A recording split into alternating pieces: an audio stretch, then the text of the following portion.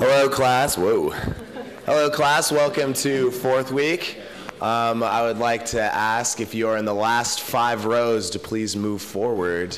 Make it nice and cozy in here. We can have some discussion later. We want a good feeling. Our topic today is going to be transportation. We have 2 lovely guests we will introduce in a moment, but I just wanted to ask you guys, how many of you went to the sustainability fair or knew that there's a sustainability fair today? Awesome.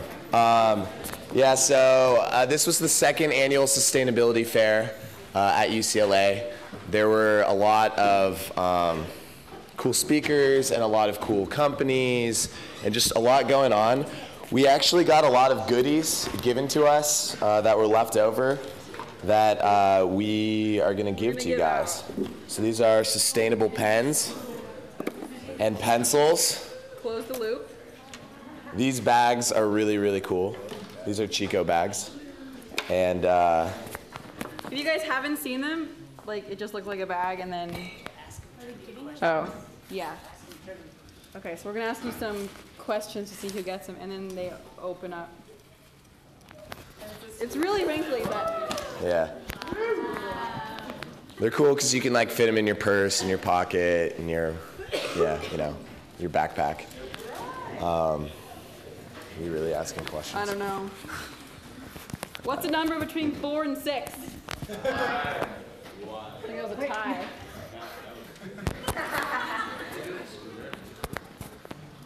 All right. Awesome. Okay, so we're gonna. Yeah. Questions. Who wants them?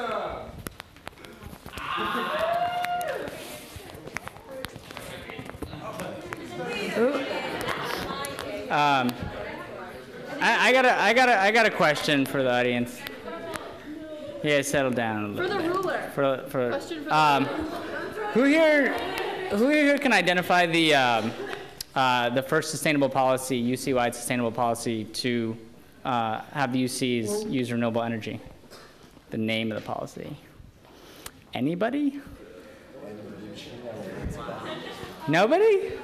Give it a try. Give it a shot. Well, I only know of one. So. Okay. Cool. Presidential climate commitment. That's not. I don't think that's exactly a policy. That is close. But I wanted to tell you guys about this because we just had our talk on energy, and it was very fulfilling and long, and we didn't get a chance. I didn't get a chance to tell you guys about this policy that was implemented in about 2005. It was kind of a landmark policy that was brought on mainly by students, some of the same students that helped start this class and perhaps even got interested in sustainability because of this class. It was called the Clean Energy and Building. Green Building and Clean Energy Policy. And mandated that UC-wide uses 18% renewable energy. So we're now doing that because of efforts from folks like you. So I wanted just to pass that on before we move into other areas, other topics.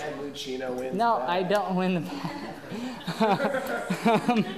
No, I don't need a bag. I just wanted to let you guys know like how much effect that we've had as students in terms of, it makes us the UC the 8th largest institutional purchaser of renewable energy. So that's pretty huge. Who knows how many tons of CO2 are emitted from 1 gallon of gas? 5? 20 pounds. Yeah, I think it's 20. Awesome. Good job. Okay, so speaking of, are you ready? Yeah. Okay. So so staying on the topic of energy before we move on, we have a exciting presentation. No, we're not. Okay, go. Yeah, it's good. We're gonna do field trips. We'll do that after. Oh, okay. So let's have a quick announcement that regards renewable and clean energy that affects all of us. So, you ready? Yeah, this isn't about renewable energy. It's about Power Vote. No, I'm not doing that. Oh. I'm doing something else. Never mind. You to vote a certain way or anything like that. But I think a lot of us were all really busy, and it's hard to educate ourselves on what a lot of these props are and what, like, you know, what things are going on. So I think Power Vote's just a great way to have that resource. On a separate note, we talked the last couple times about having a field trip of some sort, an unofficial one. So we've decided on 2 different options. You guys can go on both. You can go on one of them. You don't have to go on any of them. Just an opportunity. On November 2nd, we will be going to the Santa Monica Farmers Market. You know, we'll go down there, take the blue bus. It only costs $0.25. You can check it out, check out the shops, and then, you know, maybe go to the beach afterwards or something. November 22nd, we will be planting trees with tree people. And, you know, so if you want to get dirty but make a difference, you get to plant a tree, you get to name your trees. That's always fun. I've named my trees Kermit and a couple other trees, but anyways, I really hope you guys sign up, and I really hope we see you out there, so we'll be doing those. We have another announcement from a very awesome, very energized group of students from CalPERG. CalPERG is really awesome. I support these guys, so they have something to talk about, which is highly relevant to transportation issues today. So let's hear from them. And if you guys could use the mic, that'll get on green card. We'll get on green card if you use the mic. Oh, awesome. Wow, you guys are excited. I'm excited too. So like Latina said, I'm from CalPERG. CalPERG is a student group on campus. And one of our big campaigns, the one I'm here to talk to you guys about, is our high-speed rail campaign. Has anyone heard of high-speed rail here? Yeah, okay, you guys, awesome. So a lot of people haven't heard about it. I'll just go over really briefly why it's really cool. It's one of those propositions that Michael was talking about.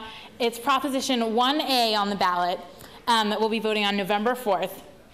And we all know there's too many cars, too much pollution, too much traffic in California.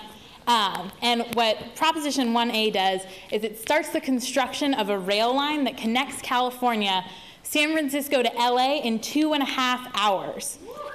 Yeah. Yeah! Loving San Francisco! Yeah, exactly.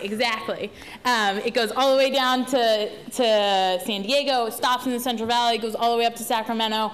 It's awesome. It also costs about half as much as the alternatives, which are more roads, more airport expansions, more fuel, dirty oil, that kind of stuff, bad stuff. This is way cleaner. It's run on electricity, which is pretty awesome.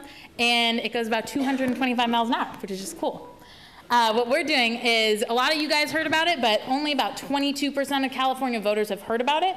And we're 2 weeks away from the election. So what we need to do is just create a buzz, let everybody that we know that they should vote yes on Prop 1A.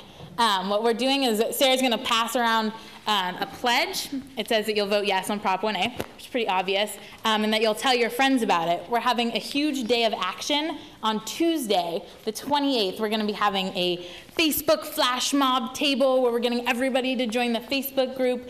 We're having calling out to people you already know but who might not know about Prop 1A, texting out the vote, all kinds of cool stuff.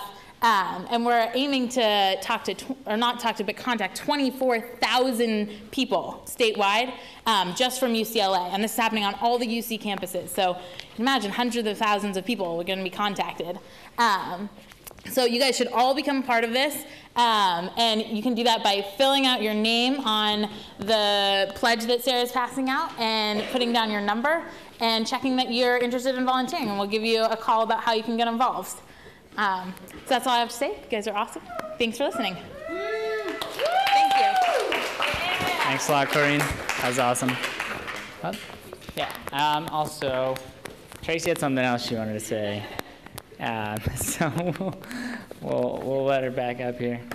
I'm back. Hello. Actually, I need to collect those pledge cards from you before I leave. So if you can maybe pass them to the aisles, that would be great, and I'll come by and collect them. But this evening, there is a really cool talk that E3, Ecology, Economy, and Equity is putting on. It's from 6 to 8 in the Kirchhoff Art Gallery. And this talk is called Environmental Justice is Social Justice, Understanding Our Movement.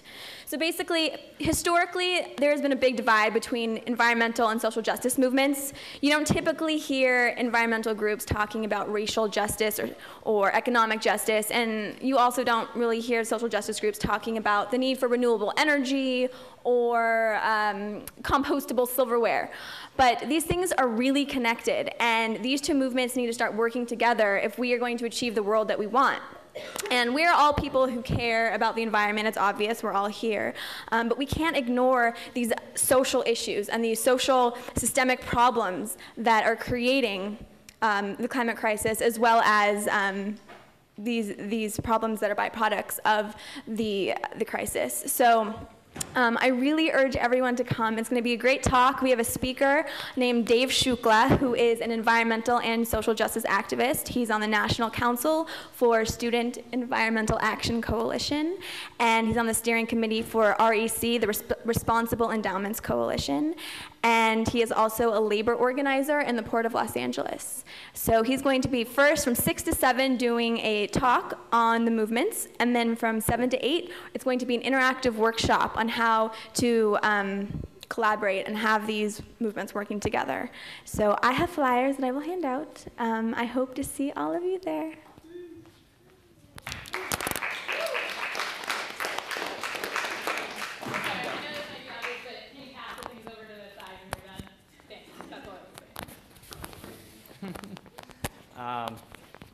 So, interestingly enough, we're going to be talking about transportation today, as you guys know.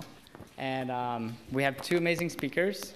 However, one of them is getting here by public transit, and as it turns out, Wilshire Boulevard is a mess. So, it's a little bit late. So, this might be clear evidence that we need to be using more public transportation and alternative transportation. I mean, kind of ironic, right?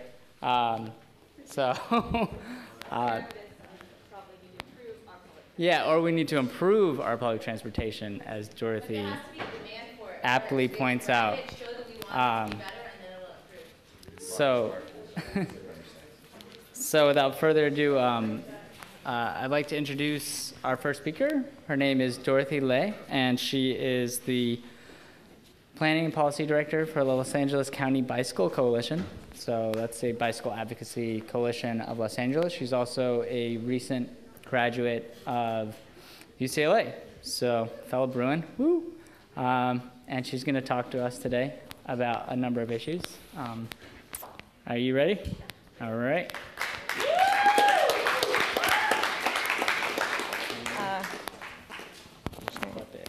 Okay. Can you hear me without it? It doesn't go on Bruincast. Oh, Bruincast, sorry. Must do Bruincast. Okay. Hello. Can you hear? Is this better? Is this okay? Yeah. Wow, technology's changed so much since I graduated. We've got like all this Bruincasting. You don't even have to go to class anymore to get the full experience. That's pretty amazing.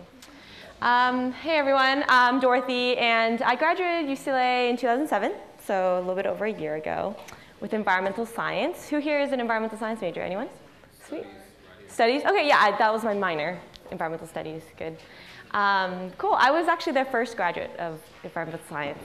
I was a chemistry major at first, and then I did geography, and then the major came out, and I guess the two different majors went together, and they formed one major, environmental science. So it was really cool. How many how many of you here are first years?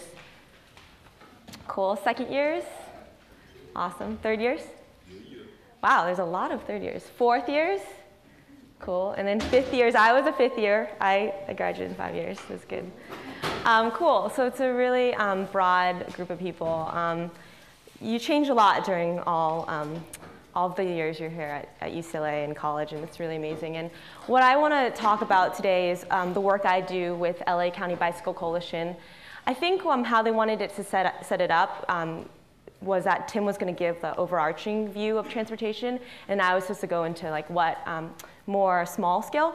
But since he's not here, I'm gonna just think of that in mind, because he's gonna give more of a bigger picture, you know, greenhouse gases and how transportation affects that. And for me, I'm just gonna talk a little bit about the bicycle and personal mobility, that you can, like everything that you can do to make a difference just by biking or walking to work or school. So you're not gonna get the big picture from me, but you'll get it from Tim in a little bit.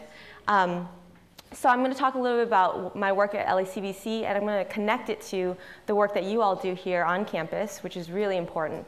And then I'm going to connect it to Los Angeles as a region, because there are some unique challenges and issues that Los Angeles faces, and we all here have an important role in that, in those issues. So anyways, what I do for LACBC, I'm the Planning and Policy Director. One of the main jobs I do is I work to increase access to increased bicycle and pedestrian access to 6 different transit hubs. This is a specific project that I was hired on for because, as many of you may know, how many of you have interned or worked for nonprofits?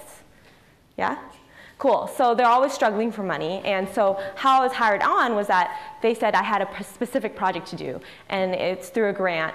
And basically, I create a plan that tries to increase biking, walking to 6 transit stations. 4 of them are in South LA. It's an environmental justice grant. And one of them is in Van Nuys, and one of them is in Santa Clarita. And they're concentrated in low-income areas. So how many of you you probably have all heard of environmental justice? And yeah? Okay, cool. So just that low-income people and people of color are more affected by environmental problems. But Tracy's talk will deal more with that, so I'll touch that a little bit. That was how I was hired on, and I work on that actively. But also, because we're an advocacy group, I work directly. This is the more exciting part of my job, is I work with the city councils and with Metro and with a lot of different bureaucracies to push them to create change in terms of bicycling in Los Angeles. More bike facilities, more bike lanes, more bike parking, access on the trains. Actually, we just had an important victory recently. Metro is actually removing about 2,000 seats in their trains to give room to cyclists, which is really exciting because there's been a lot of conflict between cyclists and transit users. And although there's a trade-off, you're going to have less people. There's a less capacity for people without bikes. It's really important, because especially with people who are newer to cycling, to be able to access the transit system is really important, because a lot of times when you're cycling around Los Angeles, because it's such a big area, you're really intimidated to be able to go from one end of the city to the next. So that's really exciting and important. How many of you actually cycle or know how to ride around Los Angeles? How many of you are really scared to ride around Los Angeles? Yeah? I think that's the #1 thing that people talk about when they talk about cycling in Los Angeles, is that it's really, really scary, and they're scared to do it. So what we try to do is we're trying to make the streets safer so that everyone can feel comfortable cycling in Los Angeles. And some of the exciting campaigns that we're working on are this campaign. It's called the Sharrows campaign. Has anyone of you heard of a Sharrow, or shared lane marking? No? It's actually at UCLA campus. It's one of the few places that actually have Sharrows. It's a little symbol of a bicycle with the 2 arrows. They're on the roads at UCLA, and what they actually do is they're actually not constructed correctly at UCLA. They didn't do a good job with it, but at least they're there. They're actually meant to be next to a parked car, and what they do is they let cyclists know to get outside of the door zone, because as many of you who cycle know, if you're riding next to a parked car, it's really terrifying, because not only are you thinking about, oh, the driver's on my left side trying to pass me, but also on the right side, if there's a parked car, there's a car door opening, and if you're too close to the car, that car door could really hurt you and could really cause serious injury. So that Sharrow tells cyclists where to place themselves, because it's placed outside of the so-called door zone. Also, it tells drivers that cyclists belong on the road. And as you know, in Los Angeles, it's really important, especially important in Los Angeles, that motorists know that cyclists belong on the road. And a lot of motorists, even cops, don't even know that cyclists belong on the road. I don't know how many times I've had those pseudo cops, those parking people, beep at me and say, "Get off the road!" And it's ridiculous, because members of the law enforcement, and they don't even know the law, so it's really sad. So that's an exciting campaign, and the reason I brought this up is because it's taken about 3 years for this campaign to really make a difference, and right now we're at a really critical point in which we're actually, some of the council districts in Los Angeles are actually going to be placing sharers on the road. And the reason I bring this up is because in Los Angeles, it takes a really long time to do things. It's ridiculous how long it takes, and it's really frustrating, but it's really important that we do work in Los Angeles. Another campaign that we're working on is that we're working to obtain bicycle counts in Los Angeles. How many of you are from more bicycle-friendly areas like San Francisco or Portland or maybe even Seattle? Maybe even some suburbs are really bike-friendly. Well, a lot of those cities, how they became bike-friendly is that they initially counted how many cyclists were in their area. So what it takes is you're just standing on a couple street corners and you count the cyclists that pass through an intersection, and you use a formula to extrapolate that data so that you know how many cyclists exist in the area. Because just like with energy and greenhouse gas emissions, if you can't get a baseline, you won't be able to improve. And Los Angeles is way behind on that, and they have not started bicycle counts. So what Los Angeles County Bicycle Coalition is doing is starting that initial push to obtain bicycle counts in LA, and it's a really exciting campaign that we're starting, and hopefully you'll find out more about it in the coming months and years. The third thing that we're working on is there's a bicycle master plan that's being updated in Los Angeles. And this is actually where some of you who are interested in these issues may be able to play a really critical role, because it's a bicycle master plan.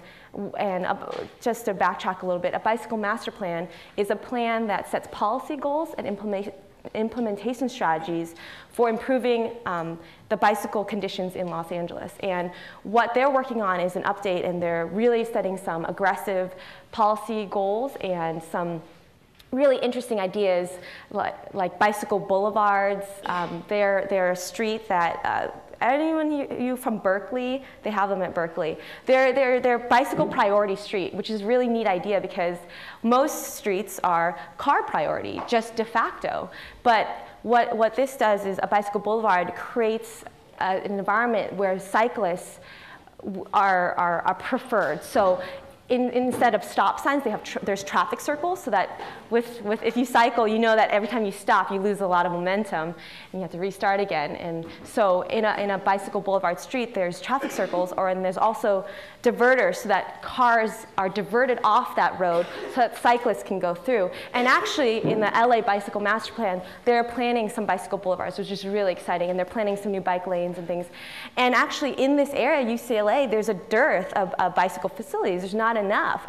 And the one thing that people say, getting access to UCLA from work or if they work here or if they're students here and they live a little bit further away, is they say the one thing that gets them not to bicycle to UCLA is that there's no bicycle facilities accessing UCLA. So when this bicycle master plan, when the input comes in for this, I really encourage you as students to really take an active role. And this is happening in December, was where they're going to get the public comment for the first draft of the bicycle master plan. And if we can get the public to really push this thing, it can really have a lot of legs, because the last bicycle master plan, which was passed in 1996, over 75% of it has not been implemented. It's a really sad thing, and they're just, one of the biggest reasons is, hi Tim, one of the biggest reasons is because there wasn't a movement. Think about it.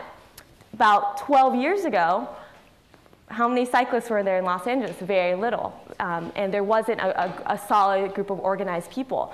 Now, it's a lot more popular. It could be, obviously, we need a lot more cyclists out there. We need the roads to be safer.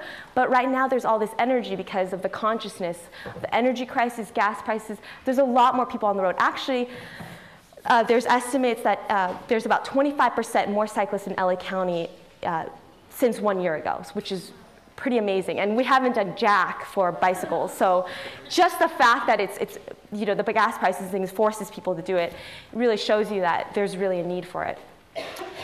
I'm just going to bring this back around. So those are the campaigns we're working on.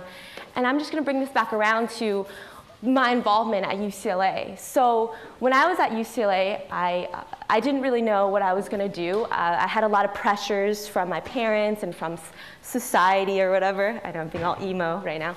But I was actually pre-med when I was at UCLA.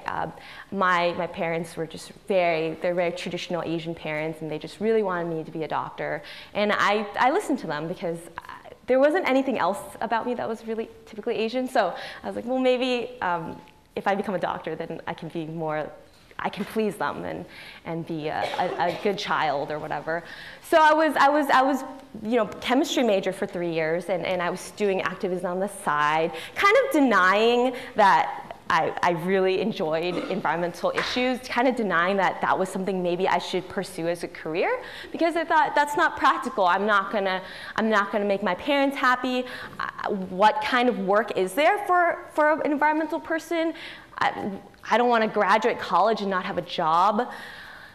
So there's all these things going on, and finally I got really involved in school. I was involved in E3. I was the co-chair of it at the end of my career at UCLA. I was involved in a bunch of other organizations like identity-based organizations and social justice organizations.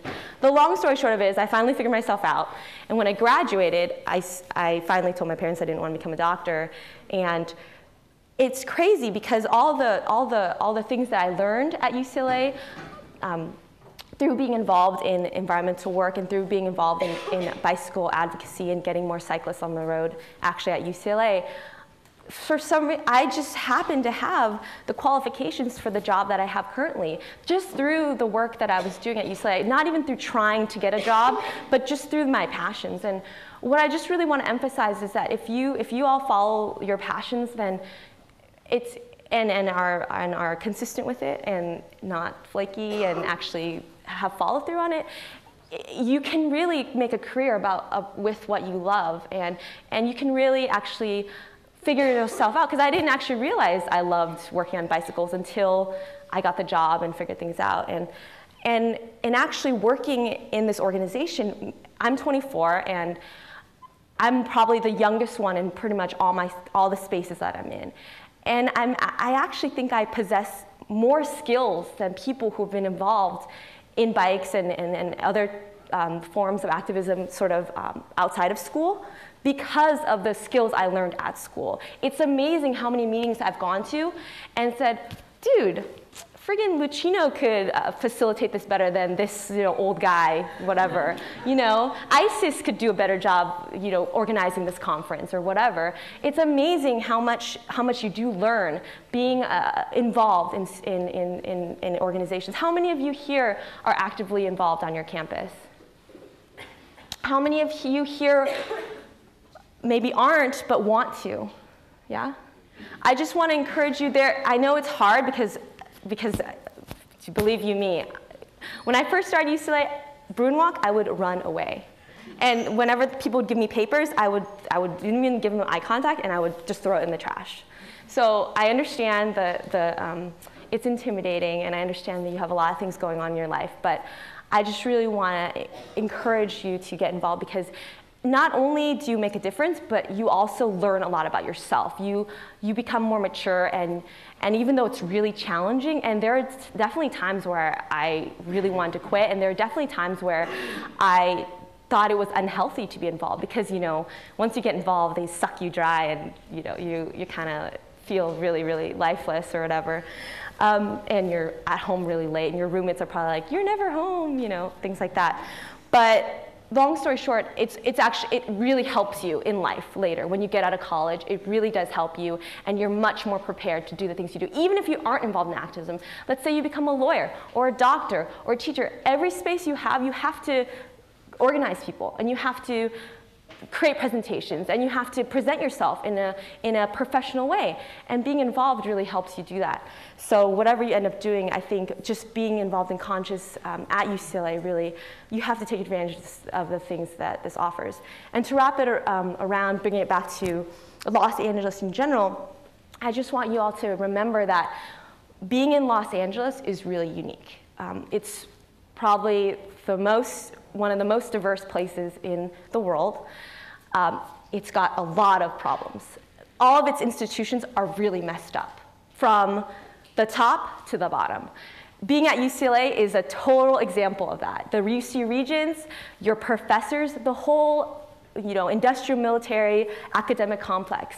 It's crazy, and you're involved in the middle of it. And just take that and really take advantage of all that, and really try to make a difference, because LA is really unique. It's different than New York. It's different than San Francisco. It's different than any other city. And a lot of times what happens is people who learn a lot of things in LA leave LA, and they're like, well, this is too much. I have to be somewhere else because I'm like freaked out and this is too much. Of course, you have to do what is healthy for you and what's right for yourself, because you don't want to go crazy living in some place like Los Angeles. But also keep in mind that a lot of people leave Los Angeles. It's called sort of like ecological brain drain. Is a lot of people learn a lot of things from Los Angeles. They learn about environmental issues, they learn about social justice, and they leave and they make a difference in other places. But really what's needed is work here at home.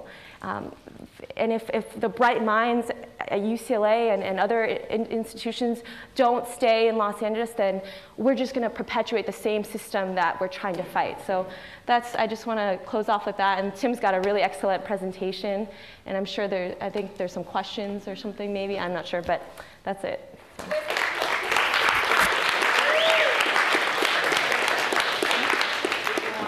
Okay, do you have any questions?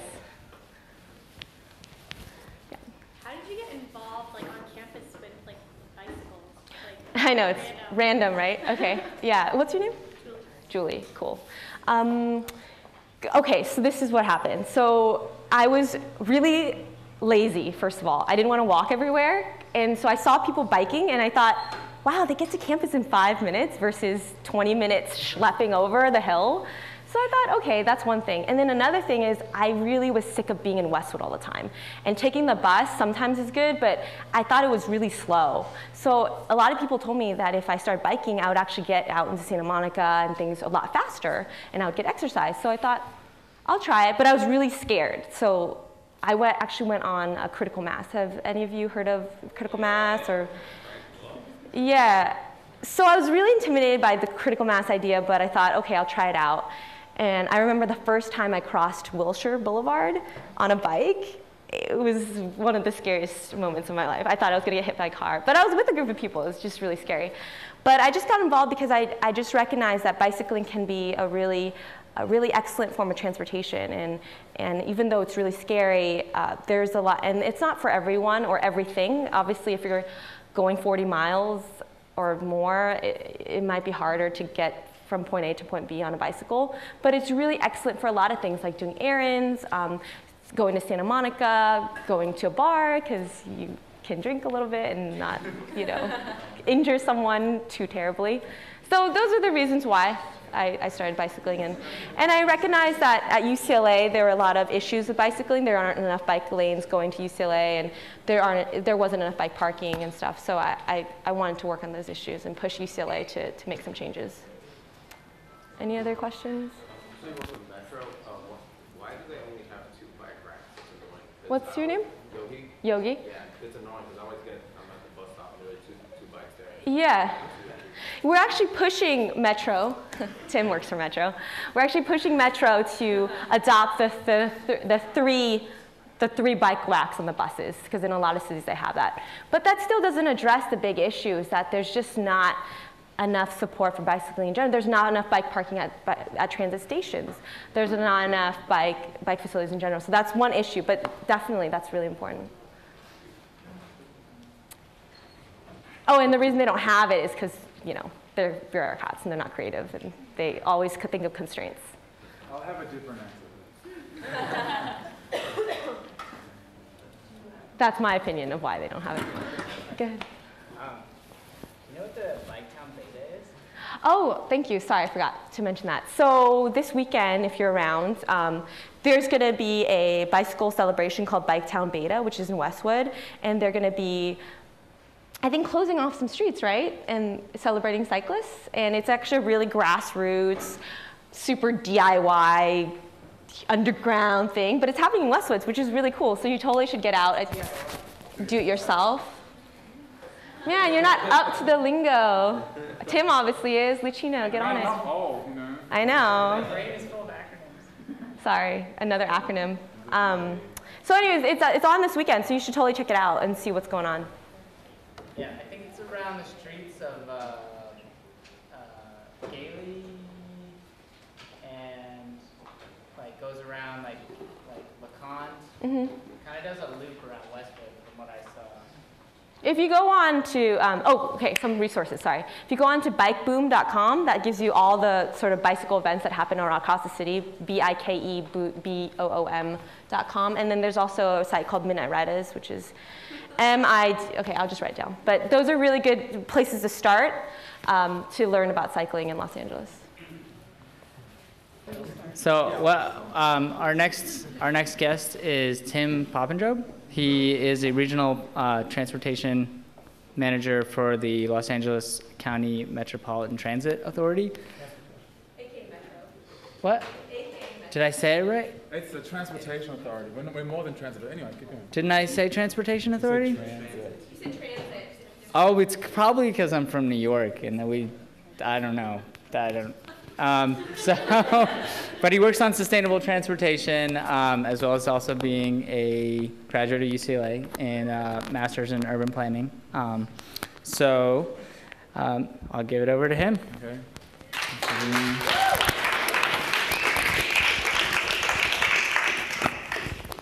So welcome everyone.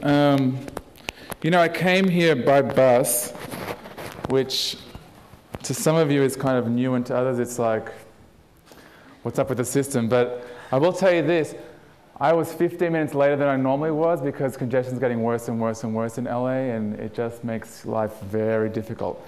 So while we're getting all the technical stuff figured out, I'm going to ask you guys a few questions so that I can understand where you guys are from and what you're all about.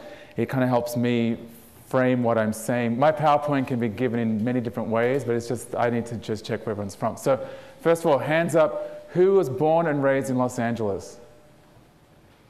Wow, that's a lot of people. Okay. Who was born and raised in California? Okay, so it's still got the California draw. Who was born and raised in a state adjacent to California? Okay. Who was born and raised in another state in the US? East Coast? Midwest? Kansas City. South. Okay, Midwest, South. Okay, good. Is anybody born or raised outside of the US? Okay. Yes, I have an accent. I'm not acting. This is my accent. I'm from Australia, as you can tell. Who has traveled outside of the US?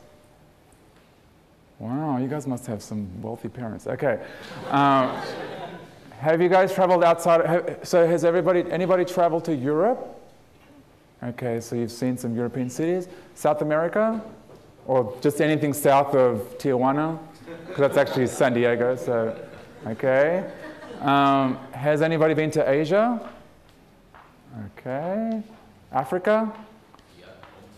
Okay. Has anyone been to Antarctica? Trying. Australia? Okay. So you guys are well traveled. Okay. These are going to be the harder questions. How have people been getting around UCLA? Do people mainly ride their bike? Okay. Drive to campus because it's really expensive to get housing that's around this area?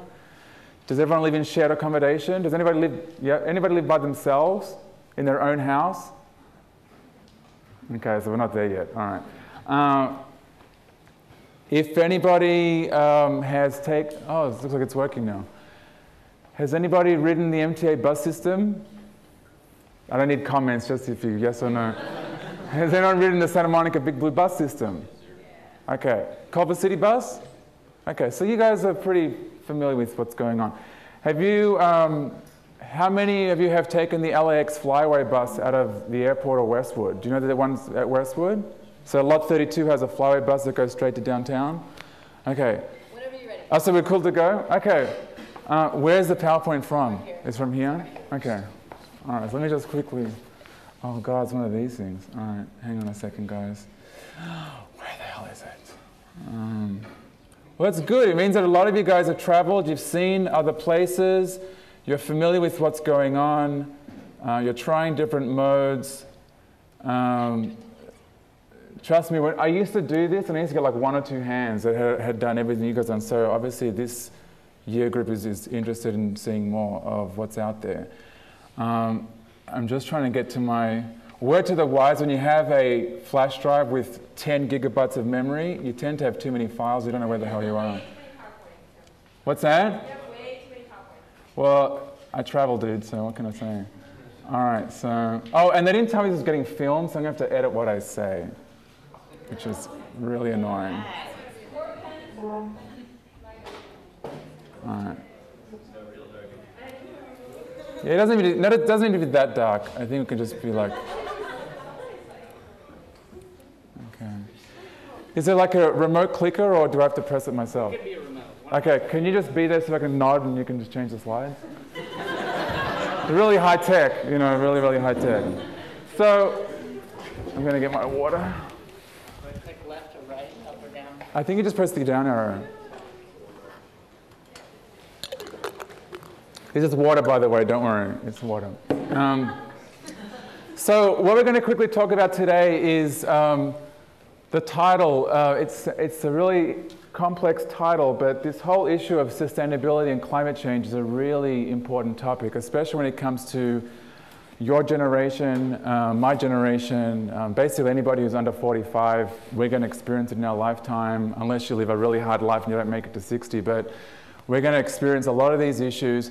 And the most pressing part of sustainability right now is climate change. How are we going to mitigate it? How are we going to adapt to it? And how are we going to move beyond the current rhetoric that we're hearing in the public sphere of it's too expensive to do these changes, it's too hard, I don't know what to do. Everyone's kind of getting a bit of panic. We've got this massive global meltdown with the financial crisis. There's this huge subprime mortgage lending crisis, which has meant a lot of people are forced to leave their homes.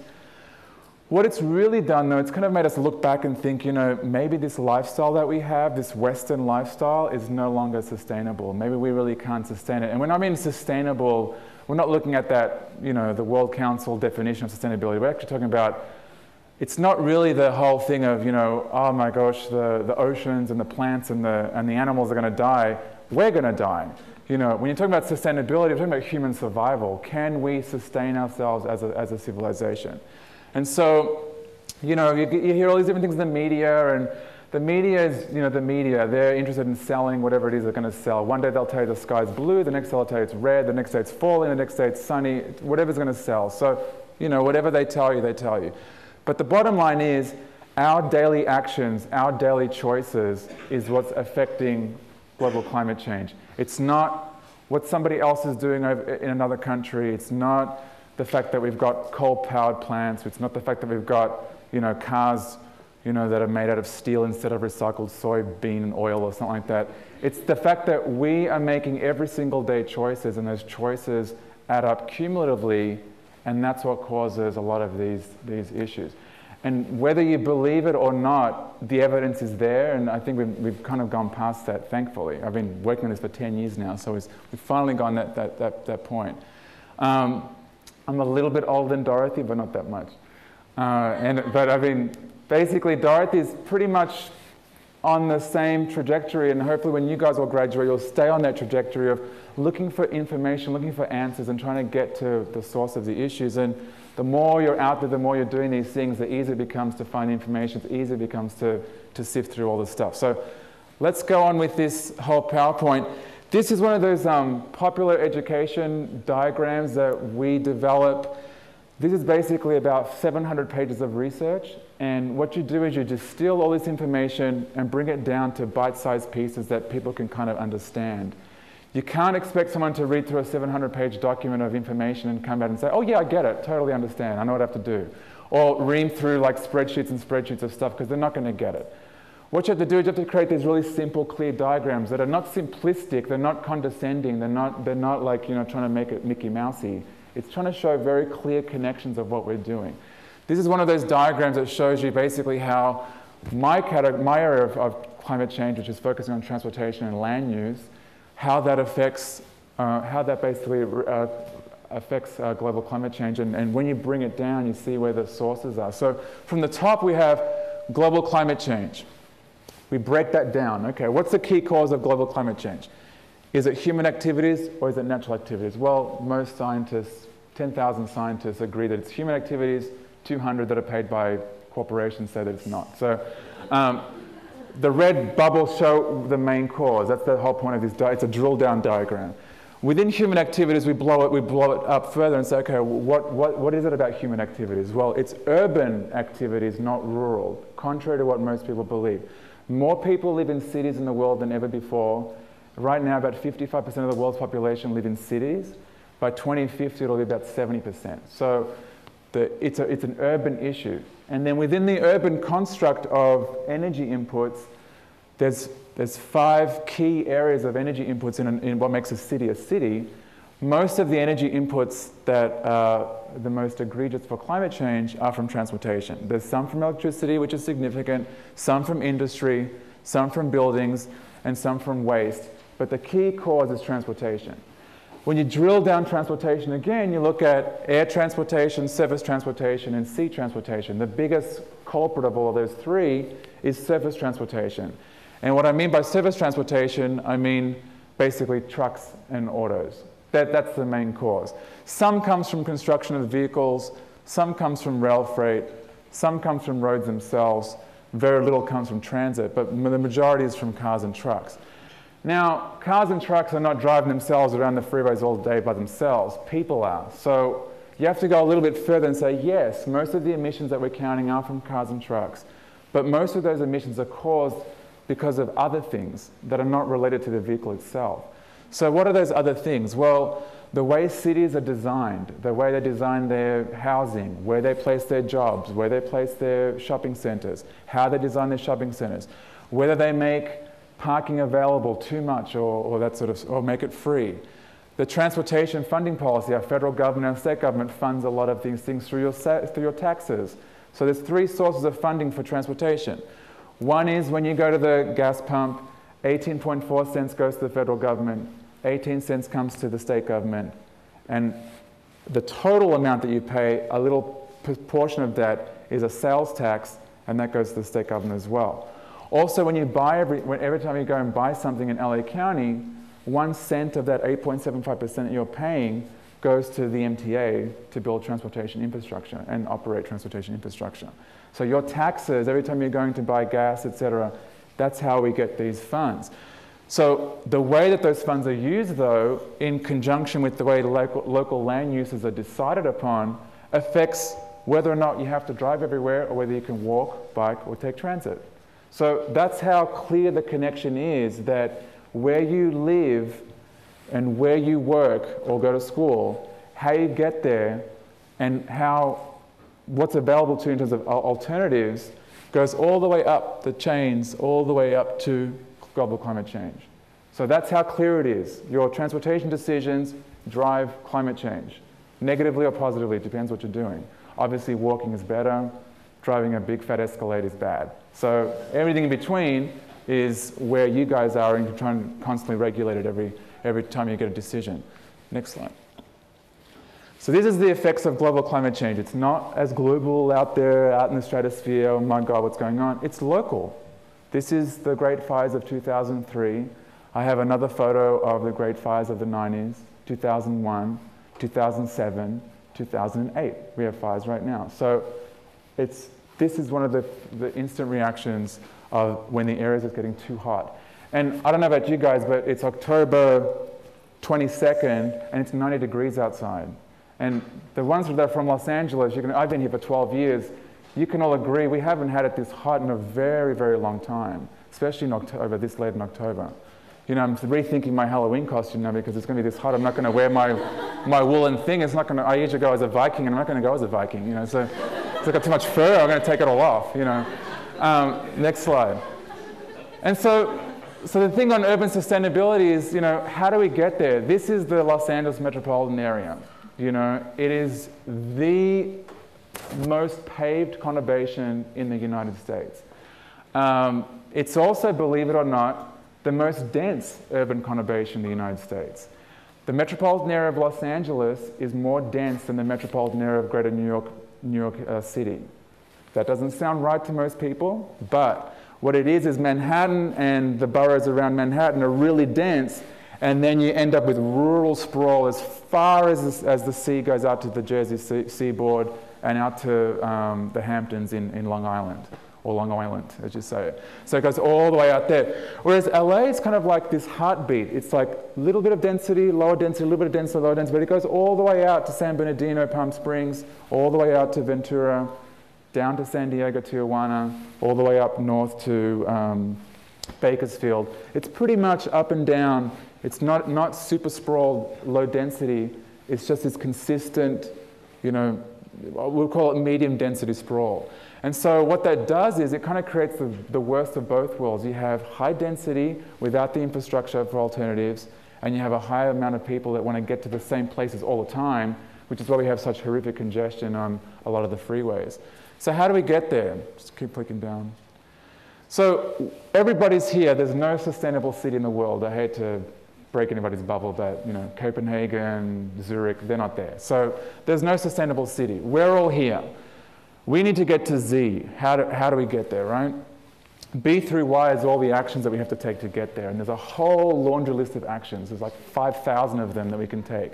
So everybody's at a different phase and everyone's at a different stage of it, but the whole key is that everybody's agreeing all over the world and in the United States that we need to get there. We need to make sure that we can get there as quickly as we can. Recently, there was a US Conference of Mayors, if anybody is familiar with this, where 75% of the US population that lives in cities, their mayors have signed on to a climate action agreement already. They've basically agreed to work towards developing a climate action plan, reducing the greenhouse gas emissions, and making the cities much more sustainable. So we don't have to wait for federal action, although it'd be great if we had it. But what's interesting is that the local governments and the states are already moving ahead, and we're almost there, believe it or not, more so than I thought we were 5 years ago. So this is one of the interesting things with transportation planning, and if any of you guys are interested in doing a master's in urban planning, this will be discussed infinitum. You don't need to take it in too deeply right now. But basically what we have on the left-hand side is a typical pyramid of conventional transportation planning. Our focus, like our FDA food pyramid, there's too much focus on cars. Like with the FDA pyramid, there's too much focus on carbs. So there's too many cars and too many carbs, not enough carpooling, and very little on transit, walking, and bicycling. So on the sustainable transportation planning pyramid, just to switch it, to become more sustainable, you have to do most of your trips by walking and bicycling, some of your trips by transit and ride sharing, and special trips by car sharing, ambulance, taxi, that sort of stuff.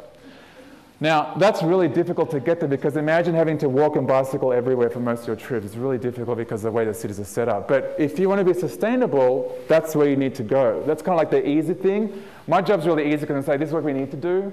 The hard part is, how do you do it? That's the really hard part. So we're trying to figure that out. Next slide. So we've looked at what are the different types of modes of transportation available to us. And we've looked at how each one has what we call a GHG emission factor. It's greenhouse gas emission factor. So obviously, walking has the least greenhouse gas emissions per mile, because you're not really emitting anything unless you eat a lot of beans or something like that. So you should be okay. Bicycling, believe it or not, you can't tell, but bicycling is a little bit less than walking. Bicycling is the most efficient form of transportation. You actually use less calories bicycling the same distance had you been walking it. Really interesting thing that I figured out a little while ago. Especially if you're going downhill, you don't burn any calories at all. But it makes it up for it. Uphill or downhill, you end up with overall more. Trains obviously are the more efficient motorized form. Buses a little bit more greenhouse gas emissions. But a single passenger automobile, look at that, all the way to the right. So that has the most greenhouse gas emissions per mile. Right now, the average car burns 1 pound of CO2 per mile driven. 10 miles you drive, 10 pounds of CO2. If you drive 12,000 miles a year, 12,000 pounds of CO2. That's the equivalent. If you drive a Prius, it's half that. If you drive a Ford Extinction or one of those Escalade things, it's almost double that. So I used to say that all the time when it first came out. It was a Ford Excursion. I used to call it the Ford Extinction, but that's just me. And then what's also funny about this, though, is that a lot of people out there are saying, I drive a Prius, I shop at Whole Foods, I recycle, I'm green, right? but they're driving 25,000 miles a year, you know, so versus the person who lives next door. So be very careful when you judge people, because I've learned this the hard way. There was a person who used to go to UCLA who had an Escalade, and he lived in Bel Air, and which you would if you had an Escalade, right? He lived in Bel Air, and his commute was about 4.5 miles each way. But he averaged about 2,000 miles a year. There was another person in the same class that lived in Northridge, and she had a Prius. And she had to go, what, 15 miles each way or 30 miles each way? She actually has a higher greenhouse gas emissions footprint than the guy who has the Escalade that lives in Bel Air. So always be careful when you're judging people and saying, you know, who's doing what, because it's your total footprint that matters rather than what you're doing and what you have that's with you. So yeah, that kind of woke me up one day. I was like, oh, okay, I have to think about that. So what's interesting now about this map, this scheme, is that it shows that 40% of all US trips, in a sense, as everybody fills this information out, but 40% of all US trips are under 2 miles. And 61% of all trips in the country are under 5 miles. That's very bikeable. I mean, that 2 miles or 5 miles is a very bikeable distance. Why aren't we bicycling everywhere? That's the big question we always ask. Why aren't people bicycling everywhere? Well, in a recent survey done with the Air Resources Board, 17 to 20% of adults surveyed said they would bike to work sometimes if it was safer. It's just too dangerous. You know, the policies, the land use policies in the past have prioritized driving over walking and bicycling or taking transit. So it's very difficult for people to feel like they're going to come out and ride their bike in this suit, get all sweaty, and figure out how to get to the end point. You know, Dorothy was sharing one of her first experiences crossing Wilshire Boulevard. It was really scary, you know. There's more scary boulevards than that, don't worry, than Wilshire. Wilshire Santa Monica is one of the bad ones, but try some out there that are like in Orange County where there's like 8 lanes and 8 lanes and making a right-hand turn. That's pretty scary. Next slide. So this is one of these cycles of automobile dependency. So what creates that difficult condition to ride your bike? So we basically start off with these land use patterns that are focused on making the car easier to get around with. We focus on planning practices that are focusing on the car, you know, drive-throughs, parking at the front, excessive car parking, et cetera, et cetera, et cetera. We focus on, when we do that, we reduce the non-automobile travel options, so we make walking, biking, and transit a lot more difficult because there's less space for them, there's less actual area for them. We focus on suburbanization, and that degrades the urban areas because it focuses all the resources out in the boonies, and the people are commuting in with their cars and basically degrading the urban areas because there's too much going on in the urban areas. They don't have enough tax space to accommodate the growth. And then we have this generous parking supply option. So this basically keeps creating this cycle of why you have to drive everywhere all the time. And we just have to break that cycle. Next slide. So this is one of those, another schematics that will burn you out. So don't worry, don't try and understand it right now. But what we've done is we've looked at, okay, climate change is really big, and we know that local land use practices and transportation funding policies are affecting global climate change. So who are the key players? So a lot of your public, if you've done any public policy classes or any of these advocacy projects, you have to find out who the key players are. Who is the audience, number one, and who are the key players? So who's involved, who's doing what, whose responsibility is what, et cetera, like what makes the world go around type of thing. So we looked at, okay, if we're going to look at urban sustainability strategies, they have to focus on the environment, the economy, and social equity. They have to come out with sustainability policies. Sustainability policies would be basically broken down to 2 major categories: energy and resource conservation, so be cleaner and green on the left-hand side, and demand management, reduce your consumption and reduce your use of resources. So on the left-hand side, if you drill that down, like we did that drill diagram before, we drilled that down further, and so on the left-hand side is energy efficiency, you know, cleaner cars, better water recycling efficiency, renewable materials, greener operations, all that sort of stuff. On the sustainable energy side, we look at the fuel technology, so lower carbon fuels, energy pricing so that we're not consuming more than we need to, and renewable fuels and growing renewable power and all that sort of stuff. That's the energy and resource conservation. And the benefit of that at the end is you get life cycle cost savings. So the savings are accrued because your materials are more resourceful, you're using less, you have lower overheads, et cetera, et cetera, et cetera. On the right-hand side is the the managing of the demand. So looking at things like congestion pricing, high occupancy toll lanes, area road pricing, so like they do in London when you drive into the city. In London, you have to pay a fee to go there during the congested times. Using intelligent transportation system management, which is just a fancy way of saying just using computers. Basically, your car telling you where the most congested route is, how to avoid it. On your cell phone, you can get the next train, the next bus, you know, all the things that you have on GPS, all that sort of stuff. What that also does is it provides new stable revenues. So the gas taxes are kind of fluctuating all the time, but this would provide a direct user benefit. If you use it, you pay for it. You don't use it, you don't have to pay for it. That's one of the things with the pricing mechanism. Then there's parking pricing as well, so you're making sure that you pay to park the appropriate price rather than having some lots that are free, some lots that are paid, and everyone's circling around Westwood trying to find the cheapest spot because it's out there, maybe it's out there. And we realize that it's not, and all that circling is causing congestion. You might as well just pay the $5 and go and don't worry about it. You know, if you knew that if those digital signs over saying everywhere's $1 an hour, you say, okay, I'm going to pay it, or I'm going to get out of here. On the right-hand side is smart growth. So looking at the streets, pedestrian, bike, and transit-oriented green streets, and also pedestrian, bike, and transit-oriented mixed-use neighborhoods, so that the walking, bicycle, and transit is much more easily done. And what I mean by mixed-use developments is that retail's on the ground floor where the pedestrians are to wait for transit, and the bicycle storage is there, and above it is housing or offices or that sort of stuff, rather than having housing here, offices there, and the shopping mall on the other side of the freeway. How many people have seen these developments where you live in a cul-de-sac, and if you get up on your balcony or you get up on the roof of your house, you can see the shopping mall like literally a block away, but you have to go outside of the cul-de-sac, all the way around, cross the freeway, and go on the other side to get to the mall. You know, these are very, I mean, you just have to go to anywhere that's 25 miles out of downtown LA, and those cul-de-sac type developments, some of you grew up in them probably, you can see if only you could break through that wall, you could just walk across the street, but you can't, you've got to go all the way around.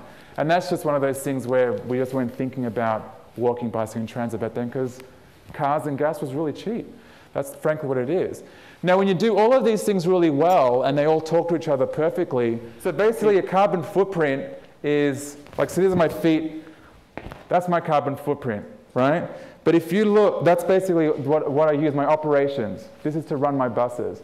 But the funding decisions that come through the state and federal government, the way that I spend that money in how I buy things, what else I do, and I fund other agencies and what they do. Do you see the light? There's a shadow around me. That shadow is not my personal responsibility, but it's the result of my actions. So the carbon shadow is almost more important than your carbon footprint. And that's where you have a lot of the personal decisions that we come into it later. So let's just scroll through this. These are the actions that we've looked at. That was a very good question that you asked. So we looked at what's it going to be to the region if we go from CNG to complete zero emissions. It's going to be very little. Its effect on regional greenhouse gas emissions, not that much, because we're less than 1% of the region's emissions, so it's not going to do much for us. And it's going to be very expensive. If we green our transportation programming, that kind of helps us better, you know, focusing on bikes, walking, and transit.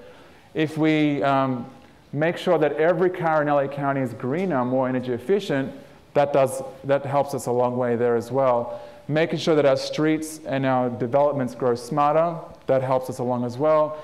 Demand management, if we just price everything, if you have to pay to drive around this whole region, that almost gets us a long way. But we've realized none of them by themselves are going to work. We have to do all of them. And so incorporating all the above is where we're going to need to be headed in the next few years. Next slide.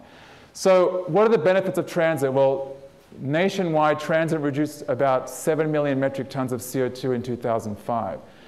This is the biggest single action a household can take. If you switch from one solar commuter, so if you have two solar commuters in a household, which most people do, right?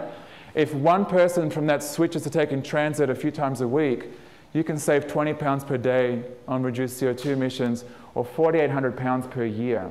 That's the single largest action a household can take to reduce their carbon footprint and to really impact global warming, more so than anything else you can think of. It's amazing. This is the largest single action you can take.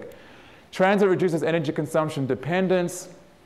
In the US, Transit saves about 1 month of imported Saudi oil. So over 850 million gallons a year, or 45 million barrels of oil is saved just by taking transit. So it also has an energy independence factor as well. Next slide.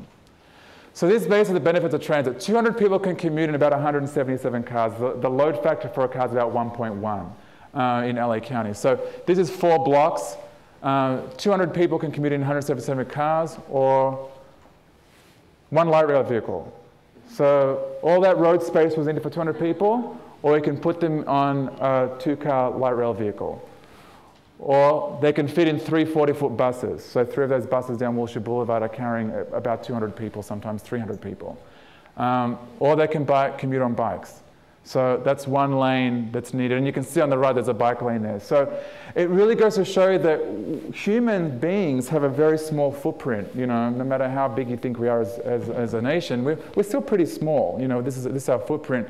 We don't need those 4,000 pounds of steel around us to move us from point A to point B all the time. So what are the other options that we can do? And it really helps us out with our use of road space. So reduce the cost for families. Average household costs right now are about 51% of their income. It's becoming very expensive to move around in cities in America. It's becoming more and more expensive. And some households we've done from surveys that when they switch to transit, not completely getting rid of the car, but switching to transit, they're saving about $10,000 a year per household. So it really does make a huge difference. I mean, you look at it from a UCLA perspective. If you have to drive to UCLA, you have to pay, is it $8 a day now for car parking? 9.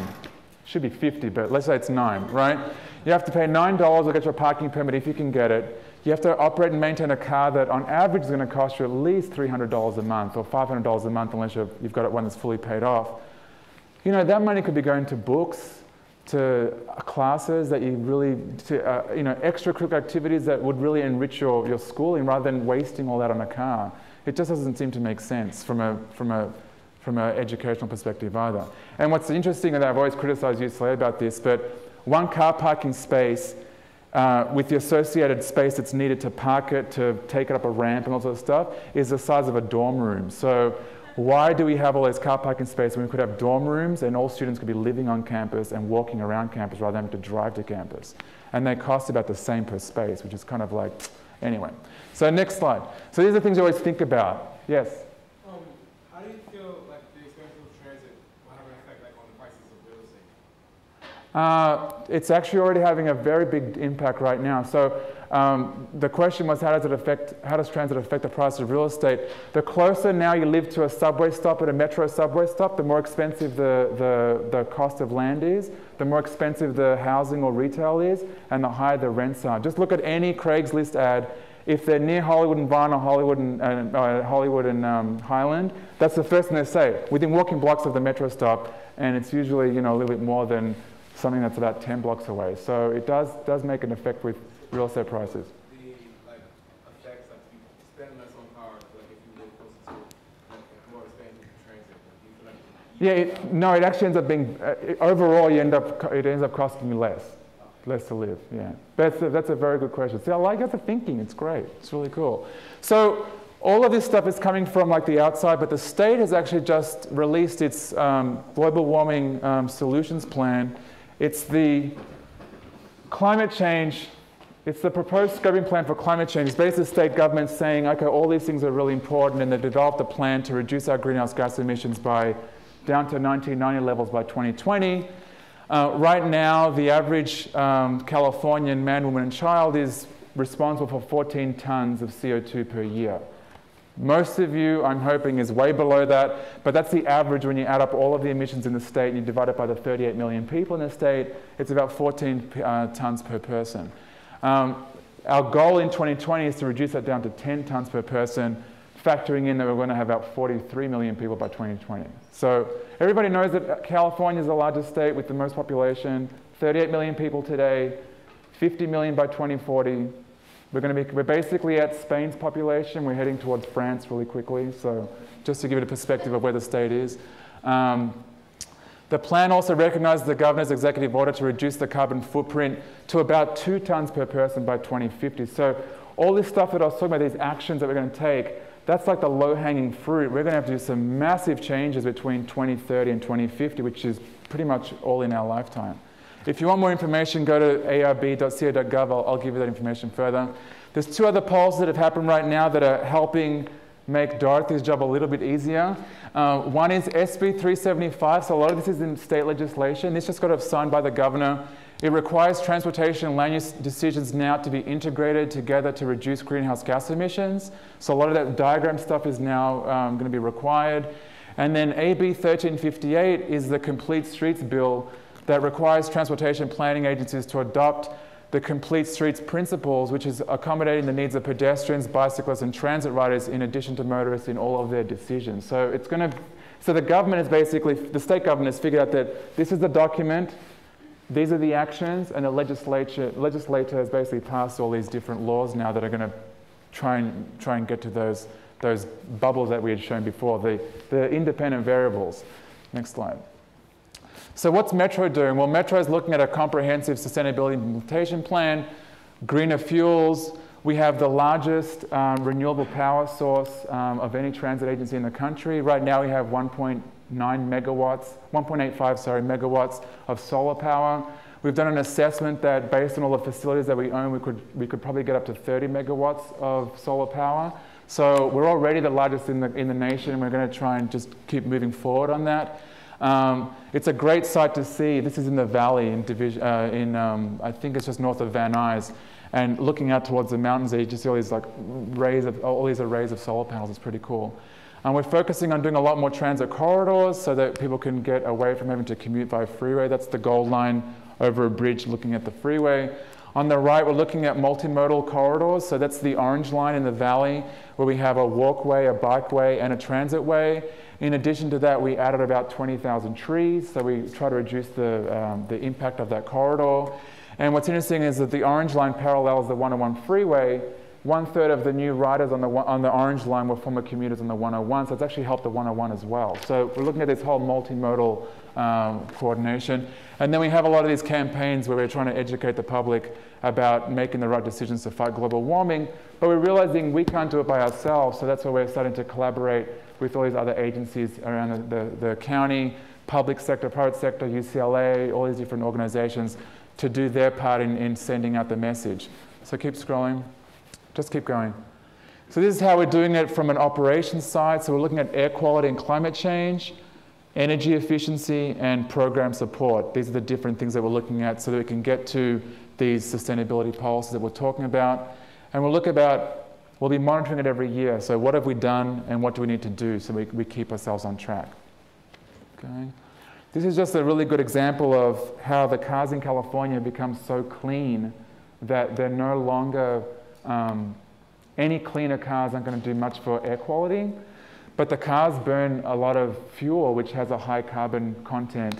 And so this graph just shows you that reducing a vehicle trip mile is 6 times more likely to impact climate change than regional air pollution. So reducing car travel is a climate change action right now rather than a air pollution action, because the cars, some new cars right now, what comes out of the tailpipe is cleaner than what comes in through the radiator.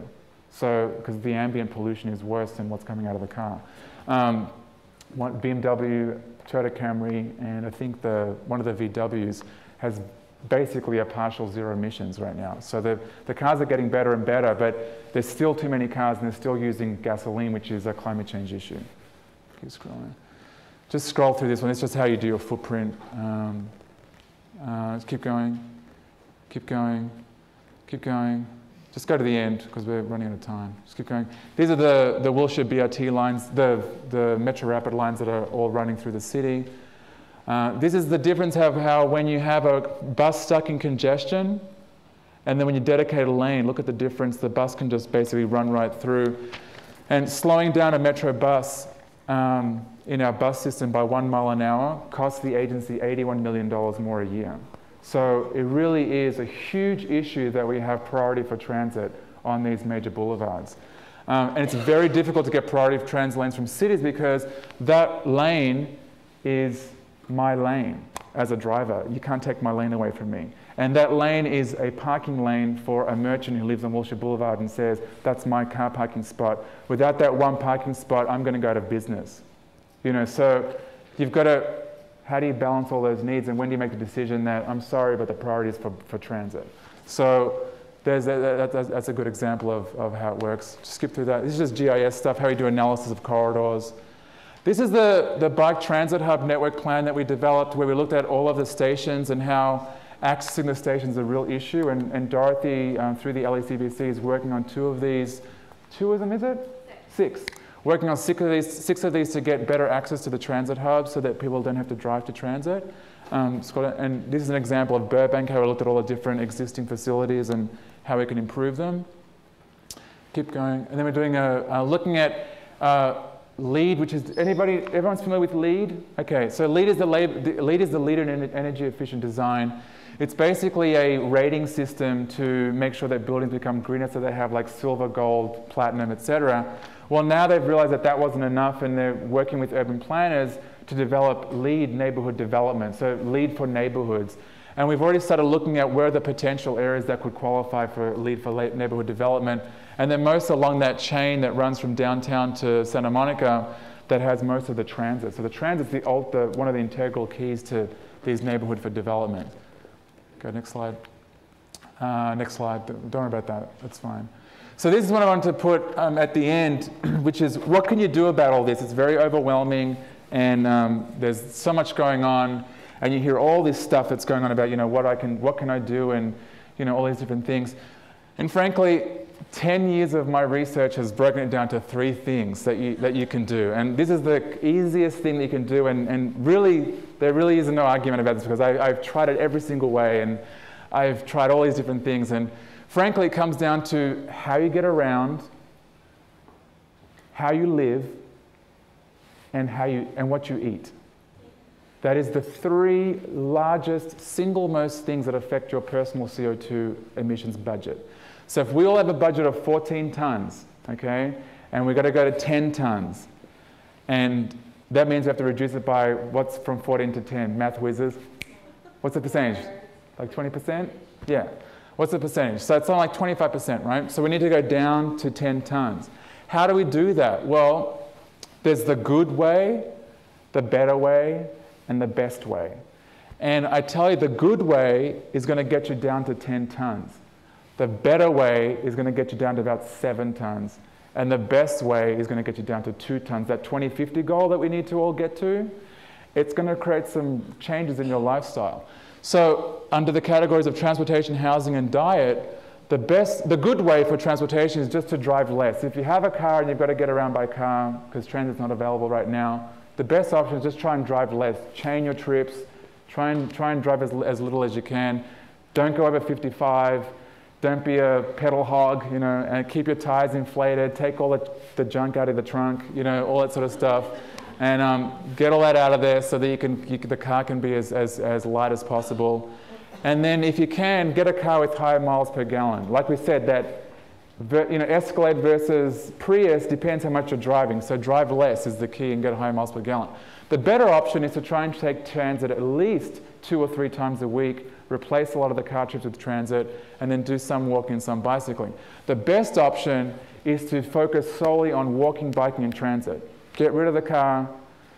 Rent cars if you need them for special trips. You want to go camping, you want to go and see your friends in other parts of the region, fine, but you don't need to own a car. So, you know, rent it when you need to, use car sharing or whatever it is, but walk, bike, and transit. In housing, one of the biggest sources of electricity consumption in our houses is all the freaking things we have in there. We just don't turn them off anymore because they all stay on standby, right? So unplug everything. That's the best thing you can do to reduce your electricity consumption. If you can, there's new plugs you can buy that's an auto shut off, and they shut off everything straight away. So go to Best Buy and check that out. There's ones where the new Apples that are going to be coming out in the next generation will automatically shut off. If they don't see activity for more than half an hour, they'll just shut down. So appliances are starting to do some intelligent things. And then insulate, you know, try and make sure that those gaps in your house are all sealed off and all sort of stuff. The better option is to green the place. Put solar panels on the roof, heavy insulation, you know, all the stuff, live a little bit frugally and try not to consume as much stuff. The best option is to live in a green mixed-use development. You know, they're going to be hard because they take a long time to build, but there's a lot of them out there. You can just live in a more transit-oriented neighborhood. You're already there. And live in a smaller place. Smaller things take less heat and cooling, so the smaller the better. On the diet, this is the biggest controversial thing that I've had to do with for like 5 years now because I've been testing all these different things. And there's a lot of research out there that has been really well done. On the diet, if you eat red meat, even twice a week, that is the equivalent of taking 4-hour-long showers 10 times a week. That's how much water is used to make red meat. You could actually eat a bucket of grains every day and still not get to the amount of grains that have been consumed by the animals to eat the red meat. And the meat has all these extra issues. There's petroleum, pesticides, transport, blah, blah, blah, blah, blah. The list goes on and on and on. It really is the most carbon-intensive form of protein. We're looking at protein sources now, not to completely avoid protein. Obviously, if you get your meat more locally, that's much better. If you eat less meat, so you cut it down to like 1 time a week or twice a week or 3 times a week, then you're obviously doing better than the person who eats it 4 times a day. A lot of people do. They'll have meat for breakfast, you know, bacon and egg McMuffin, and then you'll have your hamburger for lunch at the Ackerman Union, and then at nighttime you go out for some burritos. You've had red meat all the way through, right? So it's very easy to do, and so you don't think about it, but those actions are the equivalent of driving an Escalade all the way around the town all day long. So it's a real issue. Local foods are better because there's less transport costs, so that's a good option. Whether it's organic or not is irrelevant. It's local. It's more important. Organic jet-flown peaches from Chile don't have any benefit than the local peaches grown up in the valley that may have pesticides, may not have pesticides. That's a health issue. It's not a carbon intensity issue. You know, there's Whole Foods peaches from Chile flew on a jet, dude, to get here. I mean, come on. That's pretty crazy. Do you need to eat peaches in January? I'm not sure. Let's wait in July when you're in season. The better option is to go local vegetarian and to some poultry. Contrary to popular opinion, a true lacto-ovo vegetarian diet that is all based on milk and eggs has a higher carbon footprint than a mixed vegetable and poultry diet. Hate to admit it, I've been fighting it for 5 years, but all the data shows that it's actually better to eat a little bit of chicken and mostly vegetables and grains than just having dairy and being lacto-vegetarian. Why? Because the dairy industry and the dairy industry itself is one of those carbon-intensive forms of production. They are heated, the cows are literally heated all day long in sheds. They are fed all of these different types of hormones and God knows what else they're fed, unless you're getting organic ones. I mean, the list just goes on and on and on, but it's the transport of the dairy, the refrigeration, the constant intensity of inputs that go into keeping dairy very fresh. It's actually a high carbon footprint. Trust me, I've been fighting for 5 years. All the data shows the opposite. So anyway, so moving on. Obviously, the best option is to be local vegan. And when I mean local, it's like growing at home and try and get stuff locally. A vegan diet that some of the food's grown from home, but most of it's sourced locally, is the lowest carbon footprint that you can have. And you meet all your protein, calcium, and thiamine needs. There's all that stuff from the 80s where, oh, where are you going to get your protein from? It's all available. The key is, though, do you have to do all those 3 things on the right-hand column? Not right now, so we have some time. So what I always tell people is, don't jump from eating bacon, egg McMuffins, burritos, and everything else to, I'm only going to eat raw food. You know, you can't do that. You're going to you're going to be like, oh my God, you know, I've tried it, you know, I've tried it. I went from I didn't eat a lot of meat, but I used a lot of fish and stuff, and I went vegan and passed out a few times and thought, oh, I'll go do some homework, right? So what we talk about is, you know, easing into it. Ease into it. So if you eat meat 10 times a week, go to 8 times a week for a couple of months. Go to 4 times a week in a couple of months. Go to 2 times a week. That you'll start noticing the difference when you go to 2 times a week. And then start breaking it down. Try and buy food that's locally. Go to your farmer's market, all that sort of stuff. Unplug things first. Don't throw the appliance out and say, I'm not having appliances anymore, I'm going to live like a monk in a little room. You can't do that. Because we live in this military industrial complex system. It's all globalized. Everything you do is hurting somebody else somewhere else in an undeveloped world. That's just how it is. Even if you buy a BlackBerry, your laptop, your iPhone, dude, it's designed in California. Well, it's made by somebody in 17 different countries who are getting cancer from making those products. So whatever you do has a negative impact. So let's try and be conscious of what we're doing so that you can say, today, I can't take transit because it's not available, it sucks, or it's too slow, so I'm going to drive. But I'm going to try and drive under 55, you know. Or today, I'm confronted with this dilemma. Do I have the $3.50 Big Mac fries and Coke? Or do I have the $10 organic, local, vegan, high-protein salad? Do I have $10? You know, if I have $3.50, I'm going to eat because I'm hungry. You know, but you're consciously making a decision every day. Maybe tomorrow you'll make the different decision. On the housing, you know, do you have to have the guys? Why do we have the tap on when we're shaving? Why do we do that? Turn the tap off. You know, when you just shake the razor. Do it again, shake it again, do it again. You don't need to have it on. Brushing your teeth. Who just cannot stop the tap when they're brushing their teeth? Why is the tap on? We don't need the tap on. Turn it off. You know, actually, you don't even need the tap on to wet the toothbrush. Your mouth salivates already. So it's little things like that that make such a huge difference collectively. And because there's no magic bullet, everyone says, oh, it's too hard. But these little things, trust me, they all add up. And if you can get to the good actions, you're already there because you've already got your mindset into the better. And then all of a sudden you'll think, you know, I can do the better, I can go into the best. And all of a sudden you look back and think, how did I get from here to there? Whereas when you're over here, to get there is so far away. So at the start we had the A where the unsustainable cities are, and the Z is the sustainable cities. Sustainable cities can only happen if we're sustainable as individuals. So we've got to like ease into it slowly but surely.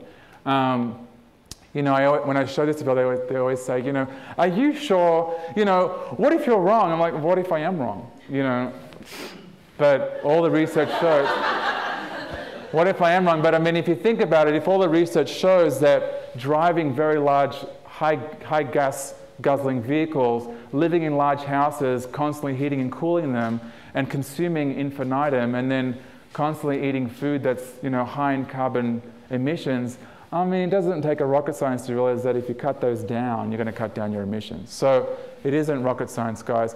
And unfortunately, it's overlapped here. But the bottom line is just reduce your consumption. Stop mindlessly consuming.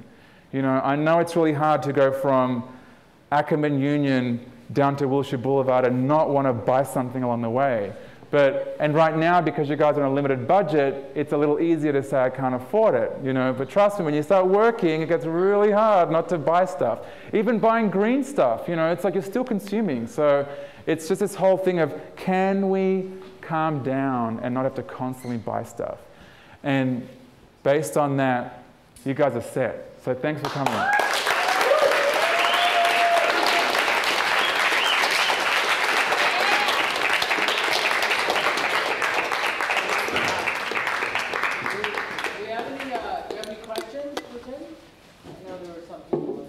Yeah, ask questions, guys. We learn more when you ask questions. There's no dumb questions. Yeah. I'm just curious, how did you come to work for the MTA?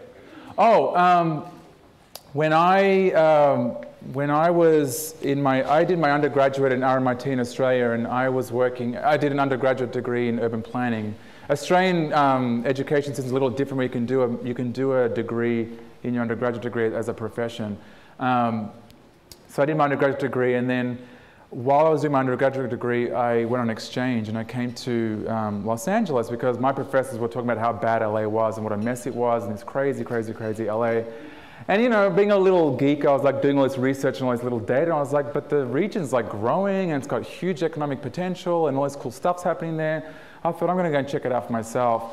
And then I came here on exchange, and I didn't come to UCLA for my exchange program. I went to Cal Poly Pomona. And I was there at if anyone's ever heard of the Center for Regenerative Studies, it's a it's a little institute within Cal Poly, and they focus on environmental efficiency and that sort of stuff. And that's where I learned most of this stuff that was always in my head, but I actually got to see how it was all working.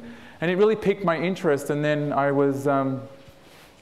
came back to Australia, finished my degree, and then came back to the US to work for the city of Malibu. And when I was working with the city of Malibu, we were looking at all this coastal resource issues, and there was a lot of heavy metal pollution in the Malibu Lagoon, and there was like all these different metals in there, and I was just like really curious with the city biologist saying, you know, why is all this heavy metal in here? Where's it coming from? And she sat me down one day and basically went through the whole process of these heavy metals are traced upstream to the 101 freeway, where the constant brake grinding that cars do collects on the sides of the freeways, and when we have those heavy rains, it washes all that aluminum and alloy down the creeks into the lagoon, and it pollutes all of the lagoon. And I just got this like, you know, really like, oh my God, it's terrible. And you know, I was a coastal resource planner, I was like, this is outrageous. And then I said to her, what do you think I should do? And she said, well, frankly, we need to stop the amount of cars and the congestion, because that's what's causing the brake grinding and polluting the oceans. And I just had this like, you know, I was like 23 or 22, and I just had this like aha moment where I just was like, what am I doing here working for the city of Malibu? I need to go work for the MTA. I need to like reduce the amount of the congestion, reduce the amount of cars on the road, and focus on getting people alternatives, because the end goal is to help the water, right? To help the oceans, because I love the oceans. So I do, I love them. I love I'm from Australia, I grew up in the oceans, you know, it's just how it is. And so that was the connection of the MTA. So I applied for the MTA, and I've been there for 8 years now. They are a really amazing organization, I have to say, for personal development. They paid for me to come to UCLA to do my master's, and they allowed me to do the program full time. They've been nothing but supportive for all of the things that I've wanted to do. The interesting thing about the agency is that it's so large that you if you're interested in transportation planning, if you're interested in building infrastructure, if you're interested in green energy, any of those things, there's so many opportunities there at the agency, because it's so large that you can pretty much do anything that you like or any of the new stuff. Being so large as well, it kind of sometimes, for the public, loses focus and doesn't do the best that it could in certain things. So it's this constant evolution of thinking. And I've always liked the concept of the agency, in that it's very large and broad. It's more than a transit agency, it's a transportation authority. And they really do look at the macro big picture from, you know, 50,000 feet level all the way down to the intersection, and they really, really try and figure it out. And I've just always, that's been my calling. I don't think it's everybody's calling, but if you're interested in doing any of those, reducing transportation impacts, reducing the housing impacts, or reducing the diet impacts, and you're interested in sustainability, they're your 3 career corridor paths you need to go on. And if you can do all 3, all the power to you. I haven't figured out how to do that yet, but maybe we'll sell green, local vegan food on the bus. I'm not sure how we're going to reduce the whole thing. But they're basically the three key areas that I would recommend that we're going to need a lot of help on in the next 10 years for your career path. So I have to say, I'm a real optimist. I think it's going to be an exciting next 10 years. It's going to be really scary for the first couple of years, when we're going to be hearing a lot more media imagery about how bad things are. But all of those things are going to create an opportunity for change and to be different. And we really have an amazing opportunity. If you guys are graduating in the next 2 or 3 or 4 years, I mean, the amount of green-focused jobs is literally doubling every couple of months. So that's basically the key areas. I think this is going to be the generation of healers that are going to trying to heal the planet, heal the society as well. So the next 30 years, that's basically what we're going to be focusing on, is how do we heal what we've done for the last 2 centuries. Yeah. Yeah. So what I'll do is I'll send them to Lucino, because I've got a long last name and you probably won't be able to figure out how to spell it. I would go to there's a few resources. Go to the Air Resources Board, so www.arb.ca.gov. Anything with the California government is going to give you some great resources. And then if you go to metro.net/sustainability, We have a whole section on sustainability. And then I would also recommend that you actually just Google sustainability Los Angeles, and all of these links come up, which are really good resources for you to look at as well. So, yeah. We could also put the PowerPoint online if you Yeah, want to share that. absolutely. I'll PDF it and put online. And you can always contact me. I have resources. Yes? I could not agree with you more that it's all about reducing consumption. And I'm still amazed at the brilliance of reduce, then reuse, then recycle. But I feel that on... And rebel. The fourth one's rebel. And rebel, okay, Yeah. good. So if it has to come to that. But I almost feel that right now we're even having difficulty just convincing people to recycle or to think about waiting an extra second instead of tossing it in a trash can and going to a recycle bin. So Right. I guess I'm just wondering, with your experience, you know, what is the most convincing argument to convince people to reduce, let alone recycle? Because I feel that a lot of the times it has to come through, you know, sitting in a classroom and being educated on exactly what's happening in order for it to click in people's minds. Yeah. And I don't know if there is a quick solution, but I'm constantly trying to look for that because I feel that it is this kind of dire situation that needs to be addressed. And if we can't even get people to, you know, think about why recycling makes sense, and how are you going to convince someone to change their lifestyle and start reducing individual habits? Right. So, I mean, you've hit it right in the head. It's this whole thing of, I care about the situation, but I don't want to change anything I'm doing because it's too hard, right? So I don't want to not have to have that triple milk chocolate latte from Starbucks. I don't want to give that up.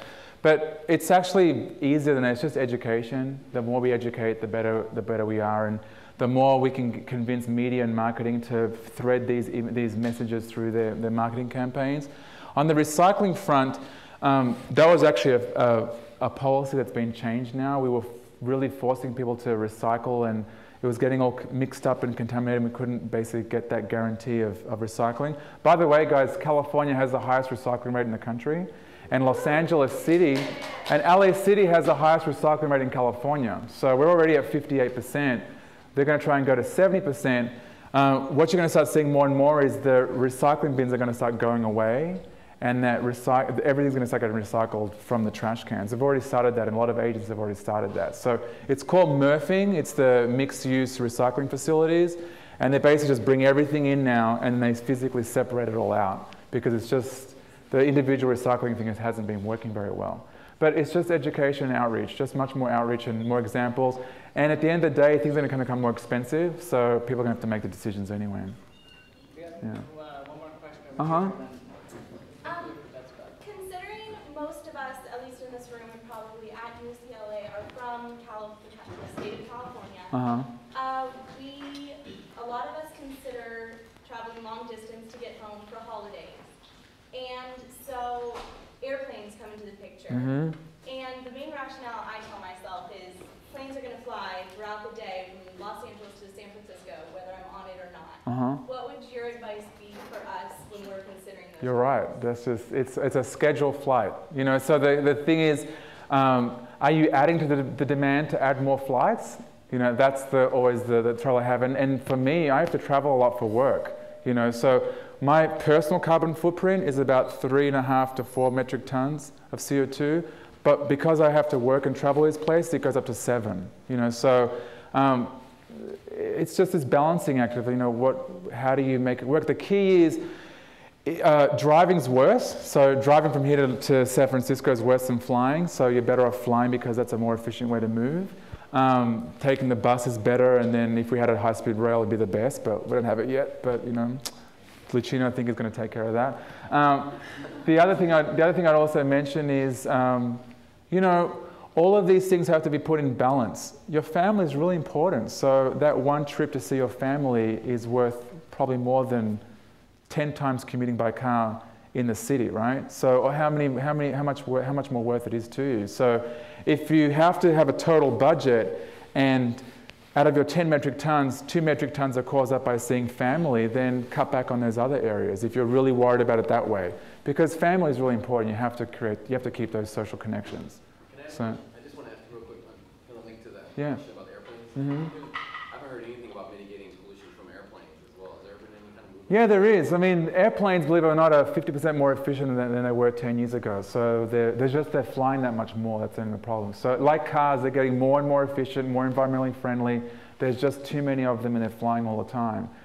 The new A380 that's coming from Sydney to Los Angeles, that runs on half the fuel, has half the emissions, and carries twice as many people as the 747. But they're just going to replace the 747s. There's going to be just more of them flying. So it's, you know, they're doing the best they can. They've looked at things from biofuels to lighter planes. I mean, the gas issue really ran home with airplanes because they started charging for that extra bag. You know, I used to fly years ago in Europe or in Australia, and you were maximum allowed 20 pounds. That was it. No questions asked. You couldn't even pay for more. And I come to the US and my parents would say, oh, I love traveling to the US. I can bring everything on board and 10 suitcases. No one's going to say anything. And it's so cool. And that's all changed because it's finally affected us here in terms of traveling as well. So the international students know what I'm talking about because it's really strict. But coming to the US, it's like, oh, cool, I can have what I want. So it's a matter of price. Where the price hits that sweet spot, the efficiencies come in, and then the demand basically gets managed as well. But it's all to do with price. You guys saw when it was $4.50 a gallon in LA, the freeway started clearing up temporarily for 1 second. Then everyone got used to it and got me back again. But now the gas prices have come down to about $3.50.